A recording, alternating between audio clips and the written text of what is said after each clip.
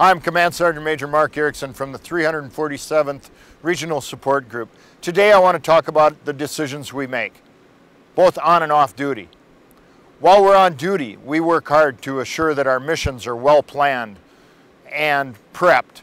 We do rehearsals and we fill out risk assessments to assure that we can not only accomplish the mission, but that we can do it safely, to be able to save our most valuable resource.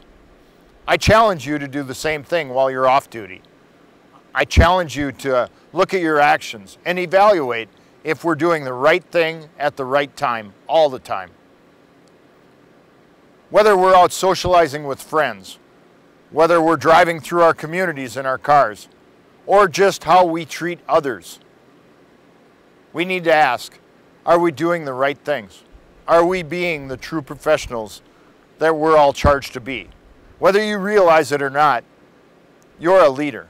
You're a leader of yourself, you're a leader of your family, and you're also considered a leader in your community.